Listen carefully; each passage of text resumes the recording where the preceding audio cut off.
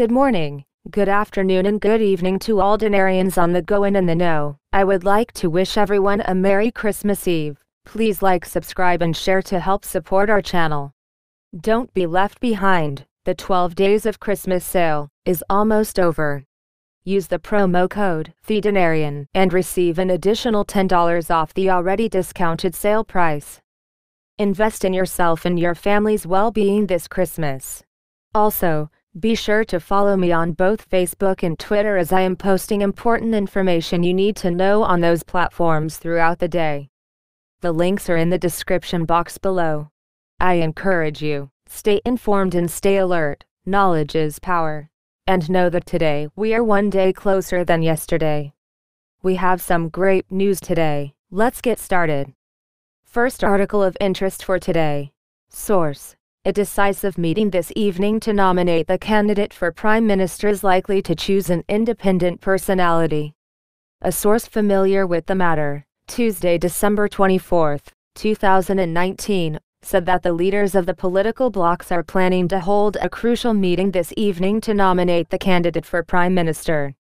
The source said Baghdad today, the leaders of the political blocs intend to hold a meeting this evening to resolve the selection of the candidate to head the next government. He favored choosing an independent figure to head the government.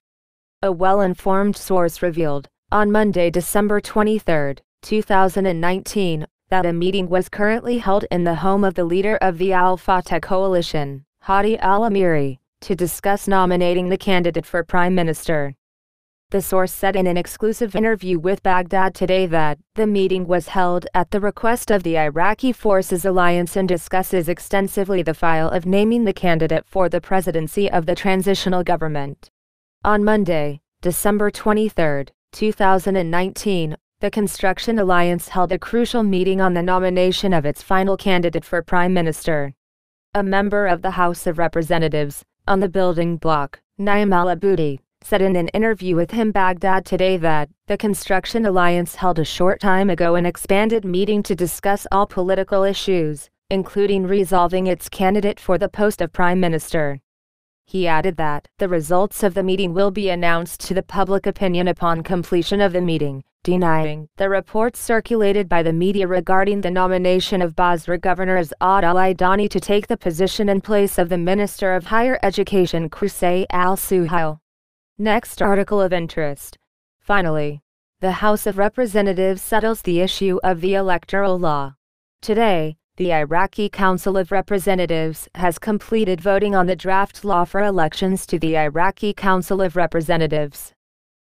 Parliament started its session by voting on the election law with the presence of 169 representatives and the withdrawal of 15 representatives. An informed political source added, representatives withdraw from different political blocs before beginning to read the election law.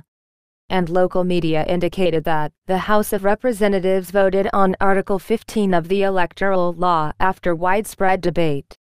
It also stated that the House of Representatives ultimately voted on Articles 15, 16, 17 of the electoral law. Next article of interest. Iraq discusses joining European Bank for Reconstruction and Development. The ambassador of Iraq in London, Mr. Mohammed Ja'far al-Sadr, has met Mr. Enzo Quattrocioca, the Secretary General of the European Bank for Reconstruction and Development, Ebrd. During the meeting, they discussed the possibility of Iraq joining the bank. The ambassador stressed the importance of moving forward with the implementation of Iraq's economic development plans by supporting private sector, promoting investment projects and building capacities in the field of developing the banking system. Mr. Quattrocioca stated that Ebrd is ready to cooperate and support Iraq in its bid to become a member of the bank, indicating the advantages of this membership to Iraq, including the opportunity to benefit from global banking experiences to develop Iraq banking sector and obtain technical support, assistance that prepares the good environment to invest. The below is a post from Delta Today on the KTF Always Forum. We would like to inform our valued customers. All branches of the Iraqi Bank of Commerce will stop carrying out foreign remittances from Sunday, December 29, 2019 to conduct annual inventories. The implementation of these transfers will resume from Sunday 5, 2020. It was therefore necessary to note. Delta. Next article of interest. The building nominates al-Adani to replace al-Suhail as Prime Minister. The deputy revealed the conquest of the building coalition, Mukhtar al-Musawi, on Tuesday, that his coalition chose to nominate the current governor of Basra, As'ad al-Adani, to form the government.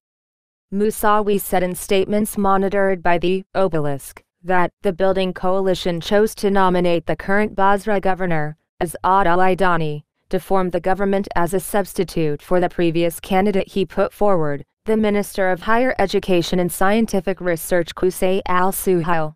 Parliament Speaker Mohammed al-Habousi identified, earlier on Tuesday, the largest bloc, the Construction Alliance, in a book he sent to President of the Republic Barham Saleh.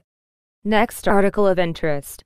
Saleh. We are doing everything we can to overcome the current circumstance towards further reform. Today, Tuesday, President of the Republic Barham Saleh congratulated our entire Christian and humanitarian children on the occasion of Christmas. In the following the text of the congratulations, with the advent of Christmas, we extend our warmest congratulations to the Iraqi Christian Brotherhood, inside and outside the country, and to all Christians and humanity as a whole on this fragrant occasion, the occasion of the birth of the Messenger of Love and Peace, Jesus Christ, peace be upon him.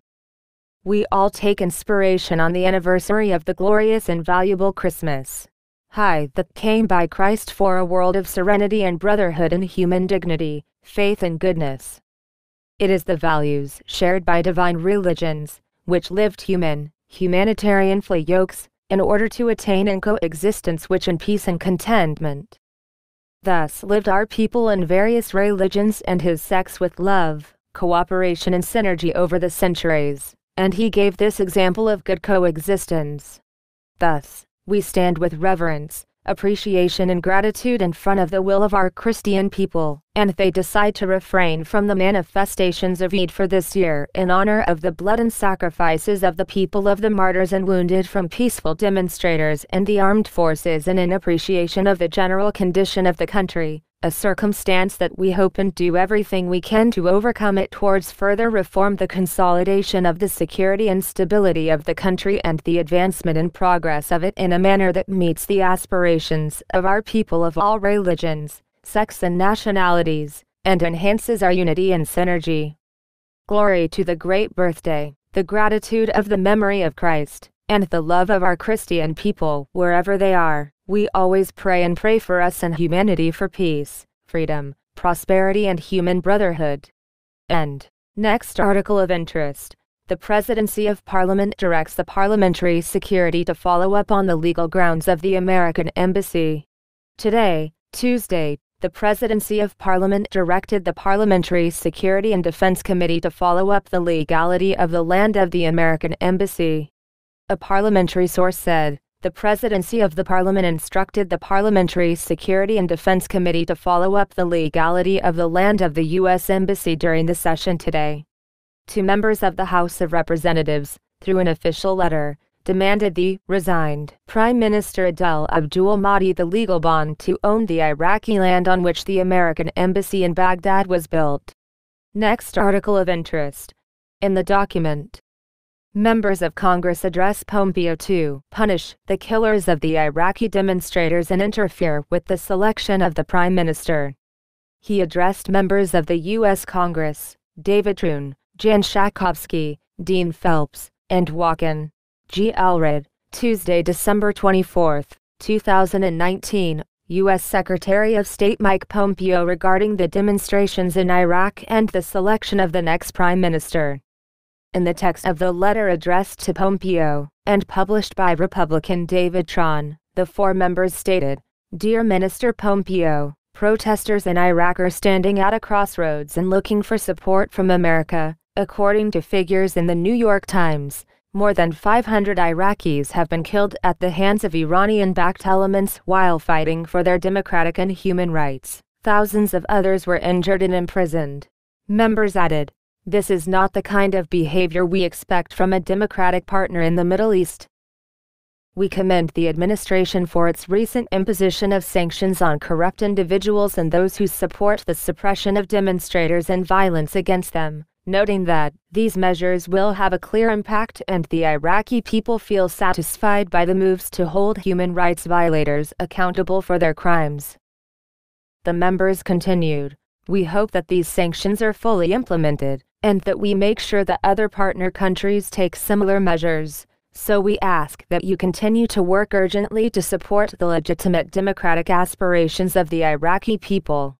The members pointed out that the Iraqi president is currently making a decision about who will be chosen as the next prime minister, and it is important that the United States be ready to work with the candidate who takes the demands of the Iraqi people seriously. The signatories emphasized in the document, "We believe that we can work better with Iraqi leaders who represent the best interests of the Iraqi people, who will not spill the blood of Iraqi demonstrators, nor will they be corrupt, and they will be the voice of an independent, sovereign Iraq and free of foreign influence." The members pointed out that the Iraqi people must have confidence in this choice and their needs must be at the forefront of the decision-making process for Iraqi leaders. The wrong decision may be disastrous for Iraq. The members continued, "We are confident that the option that the people of Iraq accept will help achieve stability in the country and serve the national interests of both Iraq and America. We look forward to your active participation in Iraq at this critical juncture in the country's history," stressing, "We are ready to assist you and the Iraqi people in seeking a better future and an ongoing partnership with the American people with sincere appreciation. Once again, I would like to wish everyone a very Merry Christmas. Like and subscribe to be alerted as more articles of interest unfold. Be sure to find me on Facebook and Twitter, so you don't miss a beat. Take advantage of the 12 Days of Christmas sale before it's over. Use the promo code Dinarian for the additional discount on the already discounted price. Time is running out. Lock in your discount today. The link is in the description below. Stay informed and stay alert. Knowledge is power. And know that today we are one day closer than yesterday. Over and out for now. The Dinarian.